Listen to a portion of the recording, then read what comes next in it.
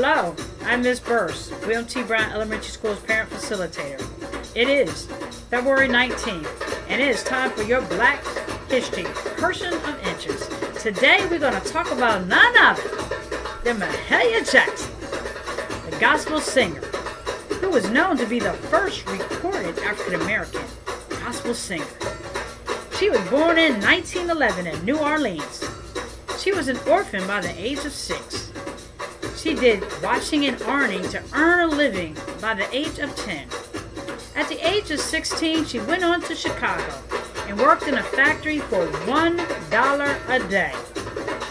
She eventually joined the church and sung in the choir.